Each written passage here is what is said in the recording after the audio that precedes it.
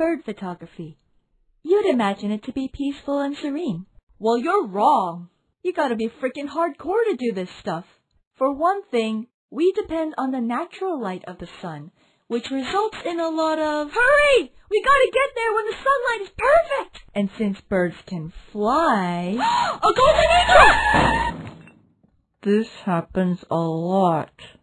I swear, minus stealing other people's cars, bird photographers are total GTA pros. Second, this probably doesn't apply to most bird photographers, but my most frequent destination is the DMZ. Oh, you know, that place between the two Koreas that has minefields and barbed wire and the occasional rogue North Korean soldier.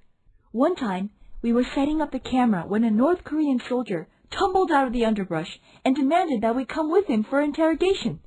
I acted fast by grabbing the tripod and swinging it at his head and screamed to the others to, "I'm just kidding." That never happened.